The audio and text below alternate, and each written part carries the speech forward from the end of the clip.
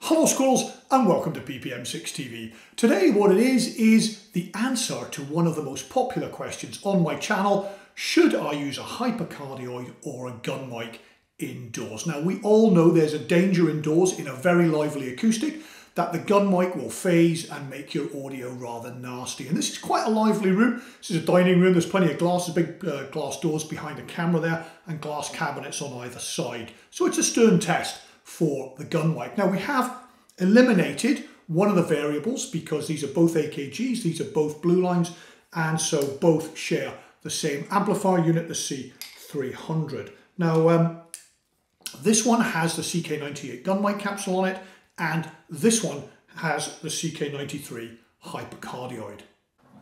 Just as a matter of comparison, there's a 416 and you can see, well, the AKG gun mic's that little bit longer, and so that should make it a sterner trial. Okay, off we go. Now interestingly, just looking at the setup on the Zoom F6, it looks to me as though the 98 has, I don't know, maybe 5 dB extra suck over the hypercardioid, but let's test that out with some reading. And if you know my channel, you know I love Garrison Keillor, and who's not to say that he's a prophet. This is from Happy to Be Here. Shy writes, how about shy history? To many of us shies, myself included, the worst tragedy is the oppression of shy children in the schools.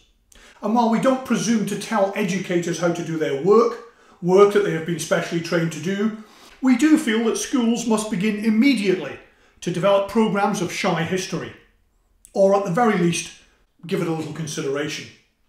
History books are blatantly prejudiced against shyness and shy personhood. They devote chapter after chapter to the accomplishments of famous persons and quote them at great length, and say nothing at all, or very little, about countless others who had very little to say, who never sought fame and whose names are lost to history. Where in the history books do we find mention of the Lady in Black, Kilroy, the unknown soldier, the forgotten man, the little guy? Not to mention America's many noted recluses.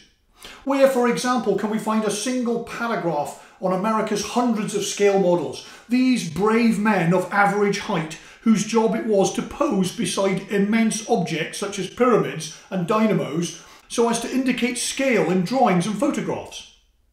The only credit that scale models ever received was a line in the caption, for an idea of its size, note man, arrow at left. And yet, without them, such inventions as the dirigible, the steam shovel and the swing span bridge would have looked like mere toys. And natural wonders such as Old Faithful and the Grand Canyon and the Great Sequoia would have been dismissed as hoaxes.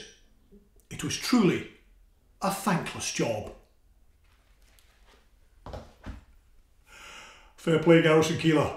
Well, I hope you enjoyed our comparison between the gun mic and the hypercardioid. I think a test that requires maybe closer listening than I expected when I started out on the video.